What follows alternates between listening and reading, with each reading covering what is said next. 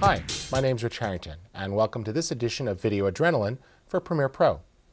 We're going to take a look today at a really cool effect that's popular both in music videos and commercial spots, and that's the leave color effect. It's a useful way to pick one color to stay behind, and then the rest goes away. Here's how it works. You're going to want to select a clip that has a really strong presence of a color in it, which we have here. I could select that clip and then choose Leave Color. Let's find it here in the Effects panel. There we go. Drag it on over. Now to see the controls, double-click, and you can go to Effect Controls and twirl it down. You're going to want to choose a color to leave with the eyedropper. And then you could start to adjust the amount to decolor. Now you see as you do that, it picked up that color, but a little bit of trickiness here with the face details. So I might back off the tolerance a bit and then adjust the softness. And you see that did a good job. We got the red. Now it's pretty tough to leave the reds in the shirt without getting anything in the face there, so I'd consider that pretty successful. But if you want, you could actually match using hue, and that allows you to be a little bit pickier. So as you adjust the tolerance down here, let's go ahead and click the red.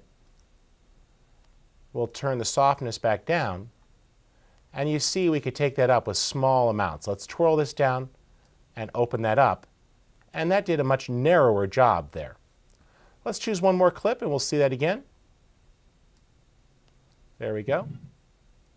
And let's target that red ribbon.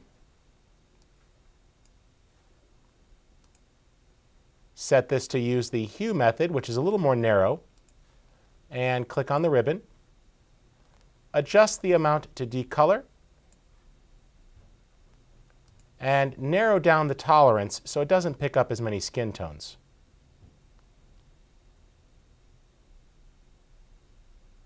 And tweak softness. And there you have it. Now with skin tones in red, pretty tricky. So if you want, you can always go after another color. Let's just reset that. And let's show it with something that's not so dominant, such as the blue here.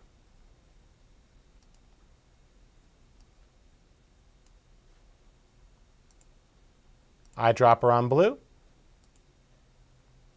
Match using hue.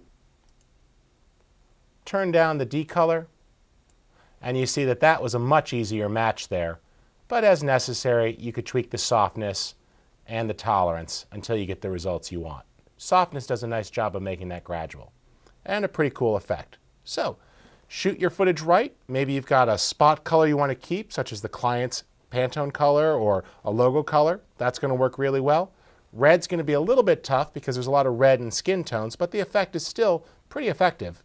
And there's a lot of cool things you could do for music video or commercial effects. Hope you enjoyed this episode of Video Adrenaline with Premiere Pro. My name's Rich Harrington, and I invite you to head on over to creativecow.net where you'll find great forums, a magazine, and all sorts of extra tutorials to check out. Thanks again.